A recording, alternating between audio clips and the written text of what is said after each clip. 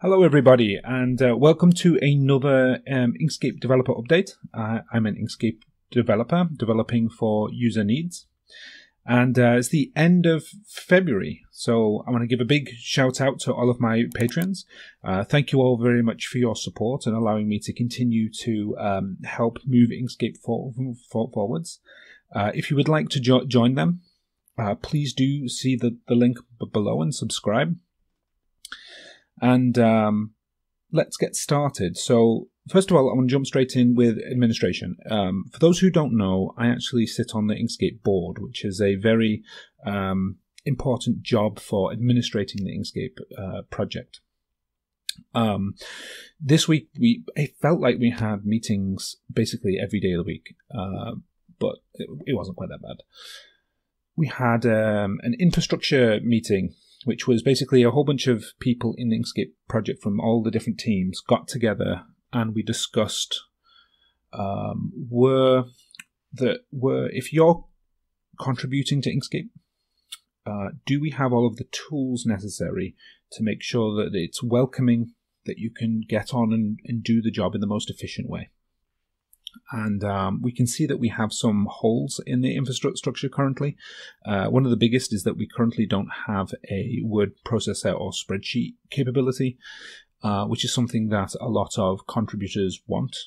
This isn't something that developers necessarily pay attention to, but it is something that people who write their news articles or want to organize events, they would much prefer these kinds of extra tools available.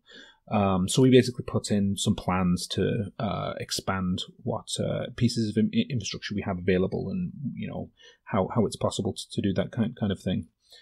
Then we also had an Inkscape charter discussion. Now, currently the Inkscape board's elections are based upon the Inkscape community as it's defined, which is incredibly narrowly defined as the people who appear in the authors list of Inkscape.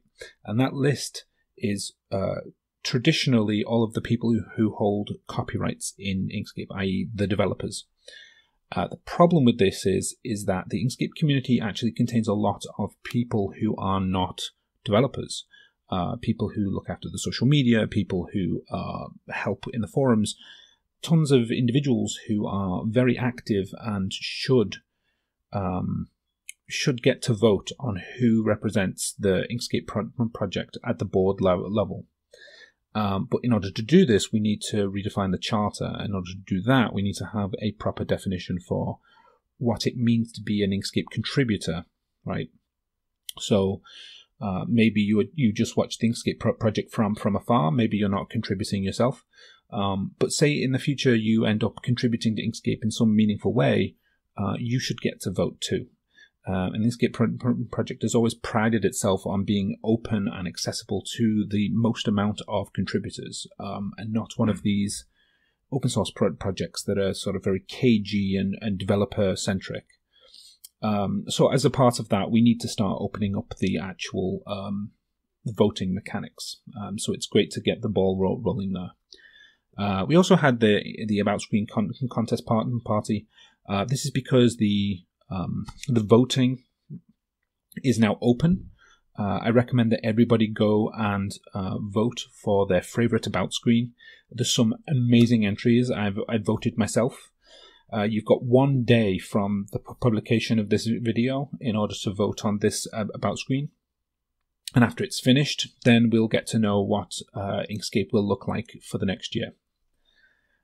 Speaking of, I did actually have to do a bunch more fixes to the website.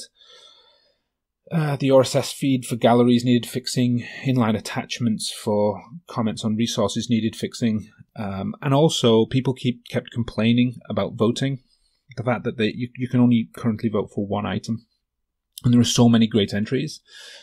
So I implemented a new piece of functionality called STV voting. It's basically an instant runoff system, and it means that you can rank the votes that you want. So you can say, this is my most preferable vote, this is my second, my third, my fourth, etc. You don't have to rank them all, but you can vote for more than one entry.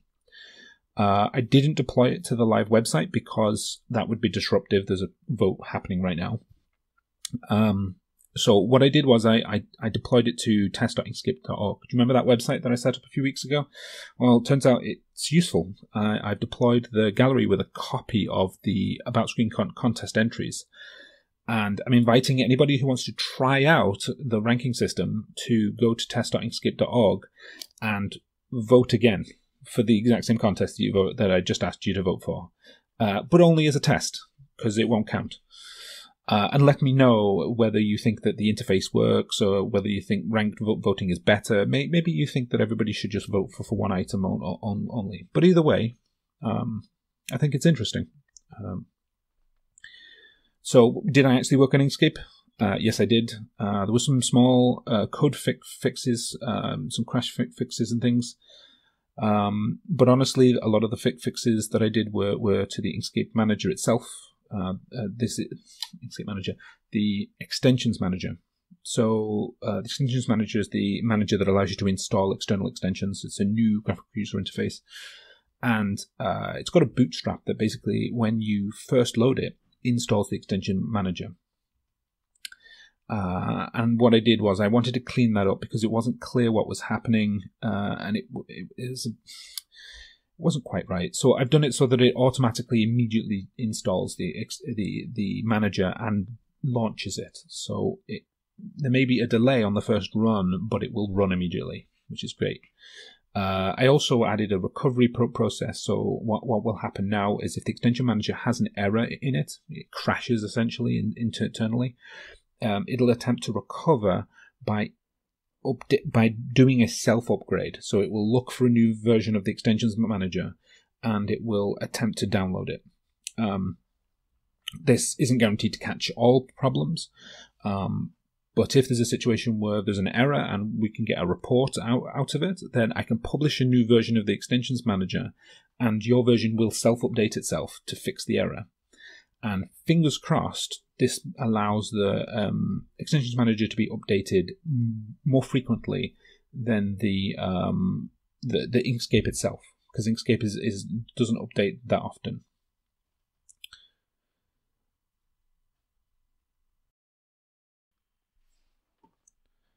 Okay, so I've done a bunch of fixes, but have I actually implemented any features? And the answer to that is also yes.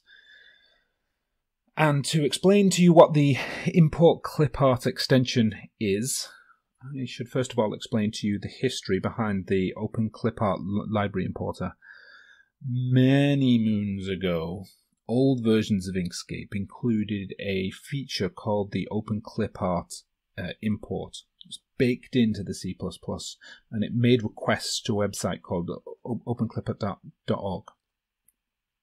This website went down for, I think, about 6 months, and versions of Inkscape that shipped with this OCal extension, well, it wasn't really an extension, it was baked in, basically had a massive hole where they were making requests to a web server that we didn't know whether the web server was running or whether it was safe or anything. So we removed the functionality from Inkscape itself, which I think is the correct thing to have done. But it means that people just didn't have a way to make requests to import Clipart anymore. So rather than baking something into Inkscape, the idea is to create an extension which is more flexible. It can be updated more frequently, and we can put more checks around it. And that's exactly what I've done. I've implemented a new user interface for importing Clipart. It talks to multiple services, so Open Clipart library, but also to the Inkscape website itself. It talks to Wikimedia, and it talks to Reactome for all of those scientists who want to do bio papers. What I've done is not only have I done an interface, but I've also done an easily extendable sources list. So you can add your own sources with a minimal amount of Python expertise. All you need to know is basically how you make a request to a website to get a list of objects and how to get each one of those objects. hopefully the four defaults that I've created so far will provide enough of an example for anybody who wants to be able to create these for themselves. Hopefully people will have loads of them, different websites and everything. I had to implement an ability to import both SVG files and raster images. So you can import like a JPEG or a PNG, but also an SVG, so it gets embedded in. And also, this is thanks to the way certain SVGs are implemented. I had to clean them, because if you just import an SVG in without cleaning it, you get some not nice results, mostly to do with style sheets and, you know. So vacuuming, cleaning. I also implemented pagination, which is nice, so you can you know, certain websites that you go to, you ask for a page of results, and it will only give you so many of the search results, and then it gives you a link for the next page. And I didn't want to make assumptions about how many pages a user wanted to see, so I implemented a way for them to go to the next page themselves.